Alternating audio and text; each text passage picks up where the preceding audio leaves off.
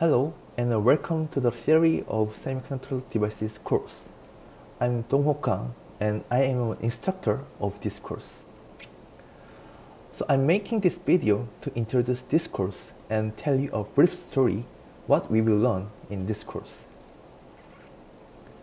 If you have any questions about the lecture, please send email to this email address, or you can visit my office.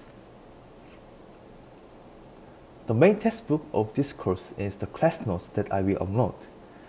If you need more information about the lecture, you can also refer the books like here. And grading is shown like here. Okay, so now I'd like to introduce what we will learn in this course. In the recent years, we have a lot of electronics, such as mobile phone, computer, and so on. Each electronics have a very complicated circuit board, which is based on this kind of architecture. The main part of this circuit is a processor, known as CPU. So if you look at the CPU closely, you can see this kind of complex interconnection of metal wires. And if you look at it much more closely, you can see the structures of transistors. And if you look at it even more closely, you can see this one, the silicon atoms. So in this course, we will learn the most part of the semiconductor physics, from the silicon crystalline structure to the energy band diagram, which consists of energy band formation, carrier motion, generation and recombination, p-n junction, and metal oxide semiconductor capacitor. But when you open the textbook, you can see a lot of formulas. So actually, it's not intuitive, so it is easy to miss the big picture how a semiconductor device works. So I'd like to say, you don't need to memorize all the formulas.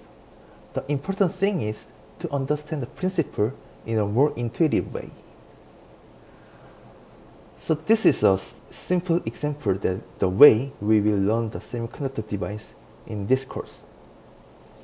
If you can imagine the situation of equilibrium and non-equilibrium of source semiconductor drain, you can understand a big picture. For example, an equilibrium of source semiconductor drain is that the water in two bottles and there is no water pressure. So water cannot move anywhere.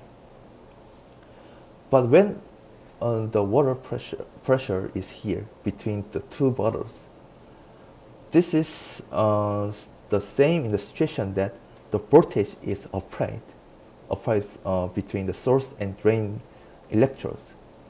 So the water or electron can move from left to the right. So here, the band diagram may help you to understand how the semiconductor device works in a variety number of situations. So we will use this kind of band diagram all the time. You can also see the syllabus of this course. Okay, so thank you for hearing my introduction, and if you have any interest, hope you see in this course.